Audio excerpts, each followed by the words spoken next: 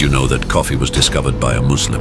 In the 9th century, in the region of Ethiopia, there lived a Muslim goat herder named Kaldi. One day, while tending to his goats, Kaldi noticed something peculiar. Some of his goats had become unusually energetic and lively after eating the red berries from a certain tree. Curious about this phenomenon, Kaldi decided to try these berries himself. To his amazement, Kaldi also experienced a surge of energy and alertness after consuming the berries. Recognizing the potential of these berries, he shared his discovery with others in his community. Word quickly spread about the stimulating effects of these mysterious berries. The story of Kaldi's discovery reached the Arab world, where the knowledge of these energizing berries piqued the interest of scholars and individuals alike. They began to cultivate and experiment with the berries, eventually leading to the development of coffee as we know it today.